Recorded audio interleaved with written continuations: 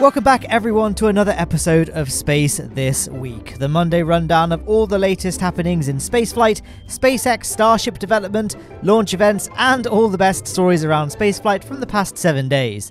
We have loads to discuss today, from the ever-busy goings-on with Starship, an epic Atlas V launch, some Falcon 9 launch insanity, Electron, Long March, and more.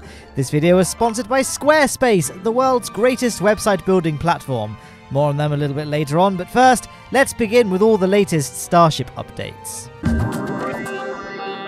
For the past couple of weeks, Booster 7 has been in the Mega Bay, having final upgrades and modifications before being rolled out for its final bout of testing, which of course includes a 33-engine static fire with Ship-24 stacked on top, before ultimately launching on the first ever Starship orbital flight test. And the first ever flight of a Super Heavy. Hey, does anyone here remember when there was supposed to be a hop campaign for the boosters, starting with Booster 3? Dunno, just randomly remembered that fact. Anyway, on Thursday, a self-propelled modular transport was moved to the Mega Bay, along with numerous counterweights, which was a good sign that a Booster 7 rollout was imminent. And on the 7th of October, that's what we got. Starship Gazer caught an early morning shot of the booster's rollout from the Mega Bay, and its cruise down the highway towards the launch area. In addition to these photos, Starship Gazer caught some close-ups of the so-called robustness upgrades in the form of some new engine shielding and, I think someone might have lost their water bottle there.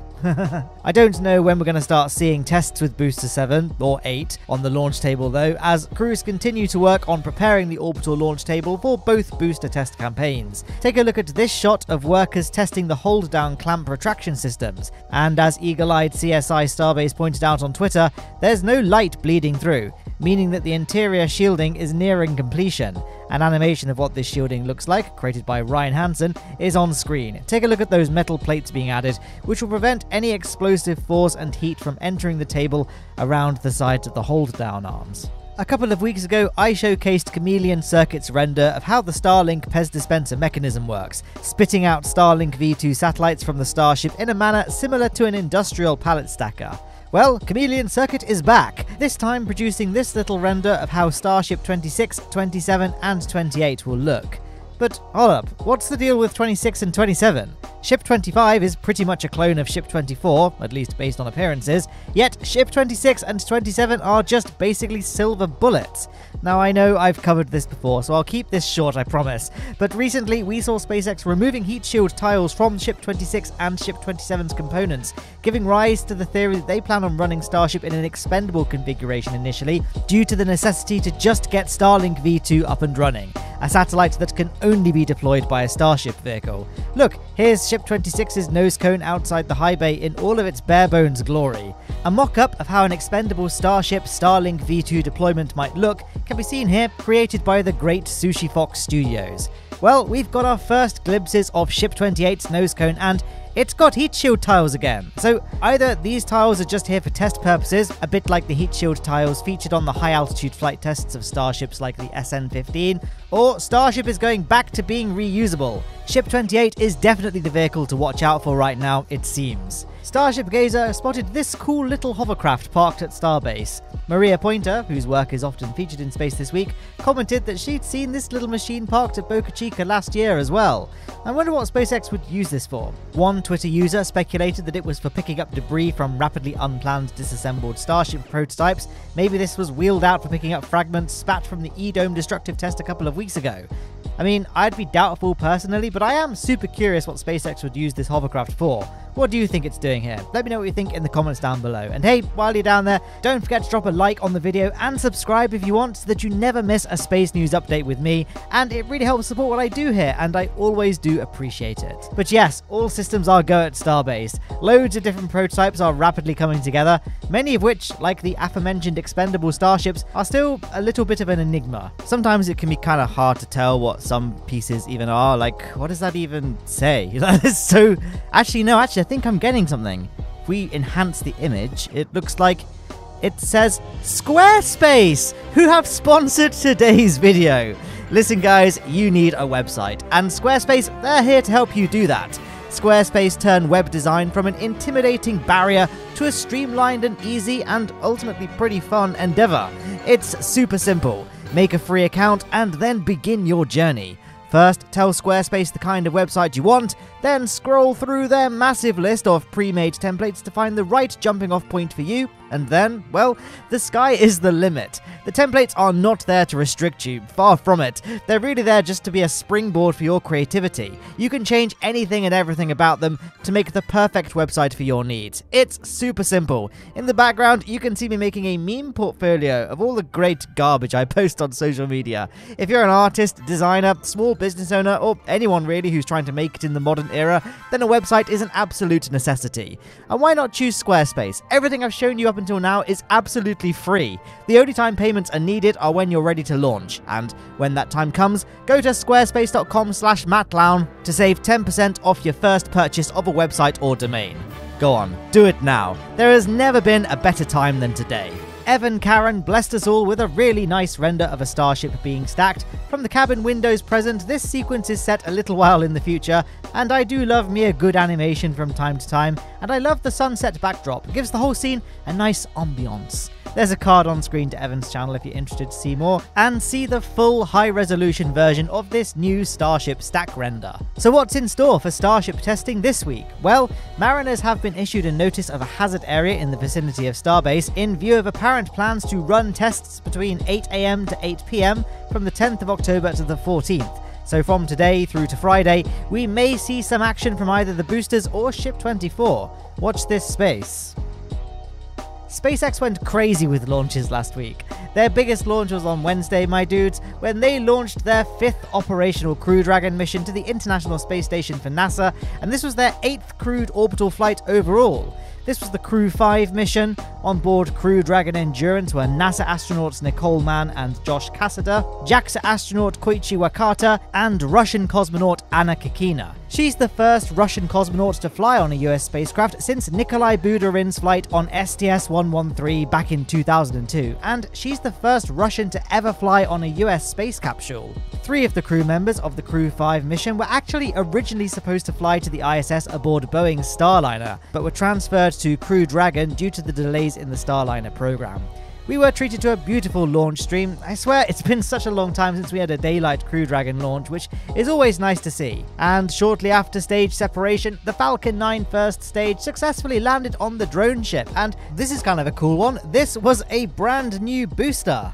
Kind of a rare sight to see these days. I mean, look at Brooklyn's diagram. It looks so bare and empty. Hopefully, we'll see a lot more launches out of this booster, and we'll see this infographic get filled out in no time. And wanting to waste no time at all after the Crew 5 launch, SpaceX launched another Falcon 9 a mere 7 hours later. This was on the other side of the country, on the west coast, at the Vandenberg Space Launch Complex. This was another Starlink flight, Starlink Group 429, which saw the rocket place 52 satellites into low Earth orbit. This particular Falcon 9 first stage was booster 1071, which had previously flown 2 National Reconnaissance payloads, 1 Starlink mission, and the SARA-1 military radar satellite launch. It successfully landed on the drone ship Of Course I Still Love You, bringing a close to its 5th successful mission. SpaceX then aimed to launch another Falcon 9 on Thursday, and things looked good to go. However, sadly, the launch was aborted painfully close to liftoff. Luckily, SpaceX had another go on Saturday this time, and this time the rocket did launch. Hooray! This was the Intelsat G-33 and G-34 mission, which saw the Falcon 9 place 2 satellites, the aforementioned Intelsat G-33 and G-34 satellites, to geosynchronous Earth orbit. These satellites will be used for telecommunications services and will operate in the upper portion of the C-band spectrum. The livestream for this launch was really cool too. We got a really great shot of the space jellyfish from the deck of the drone ship. This is created by sunlight reflecting off the plume of the rocket's exhaust. We also got a really nice view of fairing separation, the 2 big white blobs to the left of the screen, and to the right you can see the Falcon 9 first stage, which of course would eventually land on the drone ship with its exhaust plume from the launch still visible in the background. Overall, super impressive stream from SpaceX. While still on the subject of Falcon 9, in last week's episode I mentioned the fact that SpaceX and NASA were investigating the feasibility of using Crew Dragon to perform servicing and altitude boosting missions to the Hubble Space Telescope. I mentioned that the Crew Dragon doesn't have the robot arm or cargo bay that the Space Shuttle had, but a grapple fixture was installed on the telescope during its last servicing mission, so there's potential that Crew Dragon could somehow dock with this. 3D artist Truthful on Twitter created this little set of renders of what a docking with with the Hubble Space Telescope and Dragon might look like. And in the reply section, we had a response from Jared Isaacman, commander of the Polaris Dawn mission to space and is heavily involved in the Crew Dragon Hubble Space Telescope investigation. He said that the renders looked good, but it might be better if perhaps the Crew Dragon was rotated 180 degrees. Just a little guess. In no time at all, Truthful amended things and gave us all these renders, which is so far the most likely configuration that Crew Dragon will be docking with the Hubble Space Telescope. The key advantage to Crew Dragon docking in this manner is that it leaves the front hatch exposed so that it can open and allow EVA, which of course would be an extremely necessary component to a Hubble servicing mission. Now, we had a pretty special launch on Tuesday. This was United Launch Alliance's AV-099 mission, in which an Atlas V launched 2 Luxembourgian satellites, the SES-20 and SES-21, to geosynchronous Earth orbit. We were initially hoping to see this launch a little bit earlier, at the end of September, but it was delayed due to the threats posed by Hurricane Ian. The launch went very well. The Atlas V launched in its 531 configuration. Now, 531 refers to the fact that the rocket had a 5-meter wide fairing, 3 solid rocket motors, and 1 RL-10 engine on the Centaur upper stage. The payloads themselves were, as mentioned, the SES-20 and SES-21 satellites, which are both C-band communication satellites operated by Luxembourg-based telecommunication company SES-SA and built by Boeing Satellite Systems. The satellites weigh in at about 3.5 metric tons each and have an expected lifespan of 1 year. Wait a second, that's not right. I've written 1 year on my script, that's right. I've got to just check.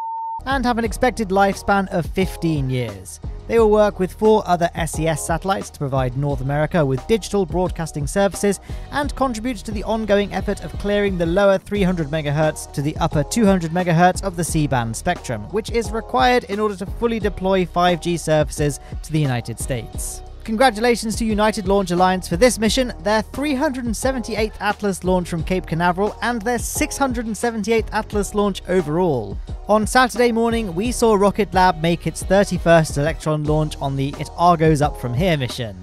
The name is a play on words, but it's also a reference to the rocket's payload, General Atomics' Gazelle satellite, which hosted the Argos 4 Advanced Data Collection System payload. Argos is a global satellite system that collects, processes, and disseminates environmental data from platforms around the world, used to provide a better understanding of Earth's physical and biological environment. Unfortunately, no recovery attempt was made for the Electron first stage. Fully implementing a catch and recovery system for Electron will take some time, so Rocket Lab are probably still working on the logistical side of things for the moment. Congratulations to the team at Rocket Lab on another successful launch.